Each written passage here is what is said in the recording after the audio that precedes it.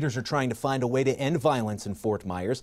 The city mayor, chief of police, and city manager recently sat down with TV host Lee Pitts for a segment that will air right here on Fox 4. Chief Derek Diggs has been on the job for less than a month and says he's already on the ground talking with people and trying to change the culture inside the police department.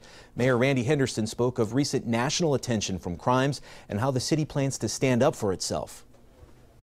I was gratified, for example, just recently where our cameras in downtown helped us identify a perpetrator. In this case, it was a thief.